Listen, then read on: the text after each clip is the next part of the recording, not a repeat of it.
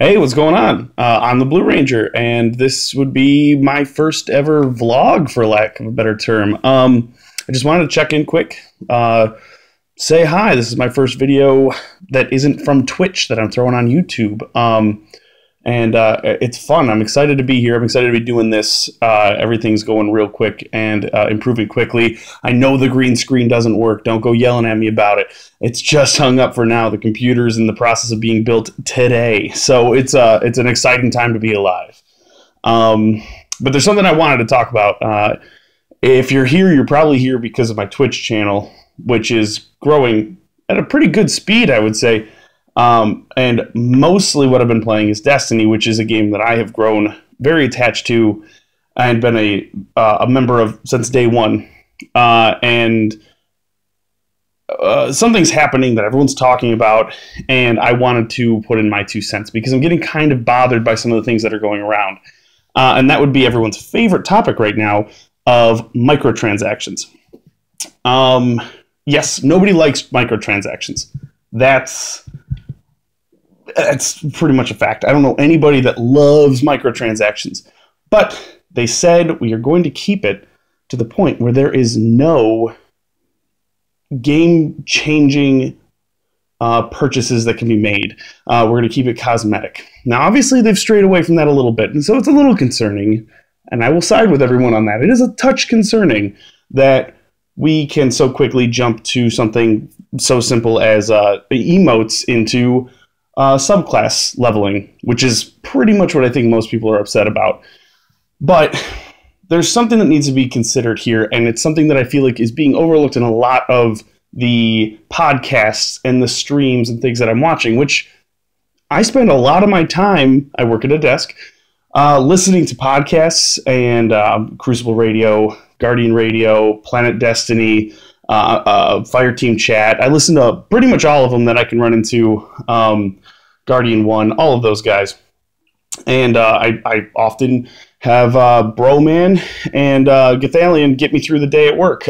T-Rex too, and whoever Planet Destiny is streaming. I love all those guys, and I love what they have to say. But they all seem to be sharing. I shouldn't say all. There's a large number of people that I just listed off, but a number of the people in those groups share the same feeling that this has gone too far and that we are on the slippery slope. I don't necessarily disagree, but I think there's other things that we need to consider. First off, nothing that they've put into the game is breaking the game. Nothing that they've done hurts anybody. I think it was put best in Planet Destiny podcast, I'm trying to remember, but one of them said, as soon as I'm killed by a weapon that I have to purchase through the Eververse Trading Company, that's when I'm done. And I totally agree with that. The second that I have to buy anything, even a 99-cent purchase to make my game better, I'm out. I'm not spending that money. And I've purchased the Sparrow Racing book, the Sparrows, I've emotes, everything. I've put money into a lot of these things because I enjoy it. I did it because I enjoy it.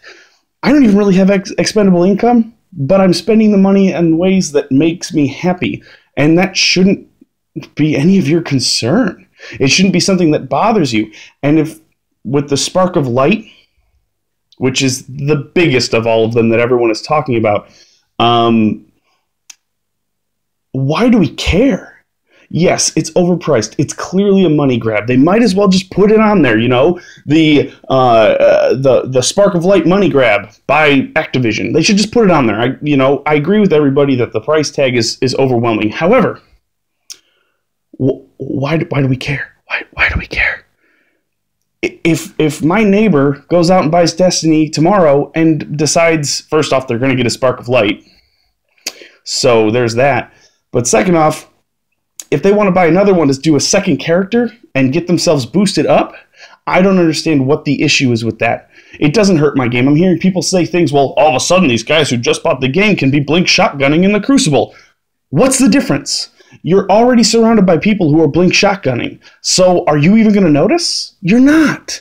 The decisions that other people make within this game should not affect your gameplay, you're slowing yourself down, you're getting in your own way by letting these purchases that other people are making affect your life. Nothing that they can buy right now hurts you or affects you in any way at all. There's in no way. It doesn't affect your game at all unless you let it. Once these things bother you, then yes, you're going to have issue with it. But if you just like let people live their lives, I mean, I'm not great at that. I pry on my friends' lives, and I'm just as bad as everybody else with that stuff. But why am I hearing people on stream and in podcasts losing their minds? And this whole, oh, they're missing out on the experience. Let everyone have their own experiences within the game. I don't disagree. There's things that I learned and was able to experience throughout the course of building my Guardians, all three of them, that I will enjoy as long as I'm playing this game, and there's memories that I might enjoy even past that. But it's important to realize that everyone's experiences are different, just like everyone's lives are different. Everyone has different experiences in their data, where they go to work, how they get to work, do they drive, do they walk, blah, blah, blah. It doesn't matter. It's all a matter of experiencing it for yourself. And if someone decides that they want to go in and buy these things and jump up because they want to be where you are, first off, they're envious of what you have, what you're doing and what you've got. They want it. I mean, I'm flattered. If you're willing to spend the price of a used game to get caught up to where I'm at, cool. I want to help people, and if somebody jumps in and wants to spend that money, I'm not going to sit there and go, well, you made a mistake, mister. Even if I think they did. Because I don't think people should be spending the money on it. It's too much. But that's for them to decide. Just like smoking. Smoking's terrible for you. Everyone knows it. There's no secrets. But people still do it. Why? Because we all choose our own paths. So I think people should really step back and stop worrying about the slippery slope we're on and start worrying about what's actually happening. And once there's an actual issue, we'll do something about it. We'll have an outcry. I mean, I don't know how many of you are familiar with the what is it? What were they? The Steam modding community for Skyrim. All of a sudden, mods had to pay for mods. And that whole thing exploded and was shut down in a matter of days. So if all of a sudden they release, the Year 2 Galathorn at 330 light for $82 or whatever, we're all going to lose our shit over it, obviously. There's no two ways about it. We're absolutely going to lose our minds. Excuse me. I would like to think that it would get taken down in that instance. I'd like to think that that's never going to happen. And so far, they have done nothing, other than overpricing things, they have done nothing to hurt our gaming experience. So I really just want everyone to step back, really take in what's happening, and stop worrying so much about everyone else's experience. And just enjoy your experience in Destiny. That's what I've been doing from the beginning. I've been trying to help my friends get further ahead because I believe in this game, I believe in this community, and I believe in Bungie.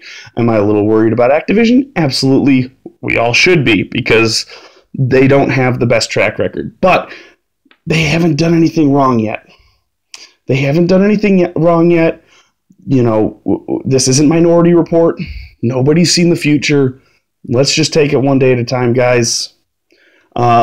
Hopefully, I get a chance to do more of these. Like I said, my computer is being built today. My guy who's building it, because I know how to use them, but I don't know how to build them, is currently testing all of the different functions. Says the audio's got some problems, but he's working them out. He's a top-notch character. And so hopefully I'll be running, instead of filming on my phone, I'll be filming on a awesome brand new gaming PC. So hopefully I've got time to do more of these in the future. And really, everyone, just go have fun. Play your games and don't worry about everybody else. I'll catch you next time.